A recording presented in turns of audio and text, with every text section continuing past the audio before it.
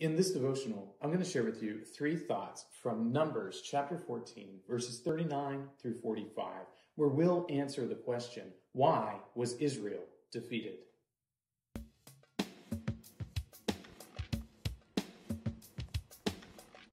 Numbers 14, 39 through 45 says, "When Moses told these words to all the people of Israel, the people mourned greatly. And they rose early in the morning and went to the heights of the hill country, saying, 'Here we are. We will go up to the place that the Lord has promised, for we have sinned.' But Moses said, 'Why now are you transgressing the command of the Lord, when that will not succeed? Do not go up, for the Lord is not among you, lest you be struck down before your enemies. For there the Amalekites and the Canaanites are facing you, and you shall fall by the sword, because you have turned back from following the Lord. The Lord will not be with you.' But they presumed to go up to the heights of the hill country, although neither the ark of the covenant of the Lord nor Moses departed out of the camp.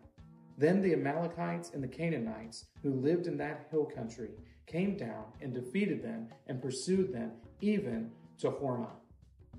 When I was a kid, we used to sing the song, 12 Men Went to Spy on Canaan, and it retold the story of how 12 people were sent into the promised land to spy it out, to see what they were getting themselves into. And when they came back, 10 of the spies said that the people there are too great. We won't be able to defeat them. But 2 of them said, "We need to go there, for the Lord is with us, and we will be able to take it because God will give us this land."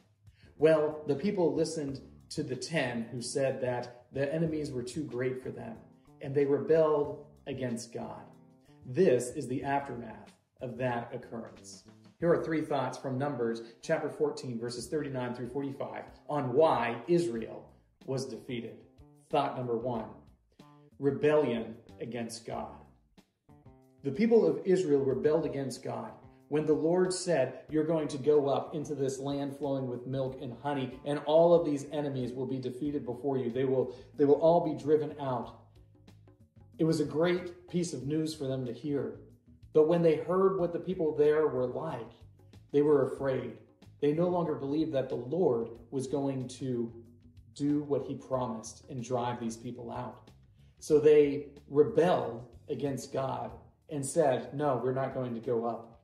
After this, though, when they heard that the Lord was going to make sure that the entire generation of men would die before he allowed the people of Israel to go into the promised land, they said, "Oh, wait, no, we'll go now." And in doing so, they furthered their rebellion against the Lord.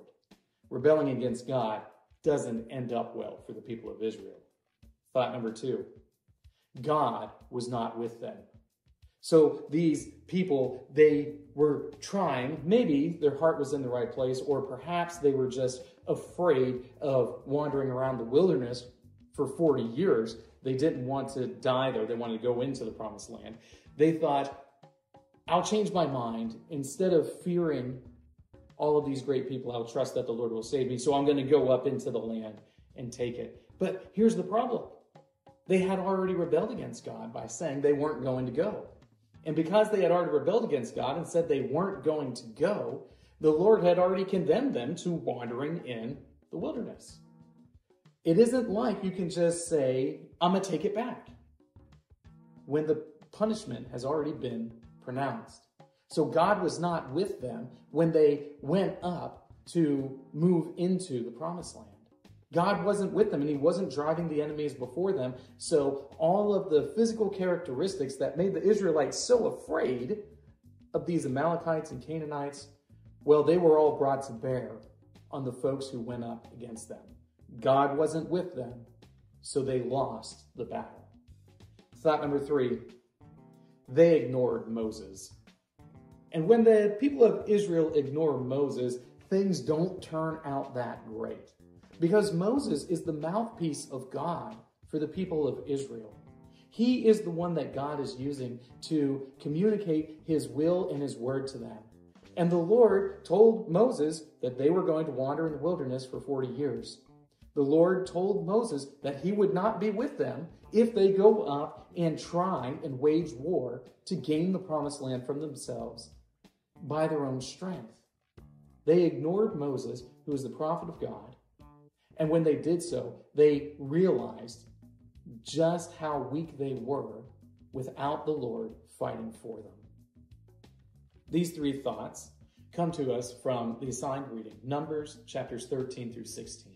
If you'd like to read through the Bible with me, you can do so by joining the Facebook group Through the Bible, where we are reading the text of Scripture together.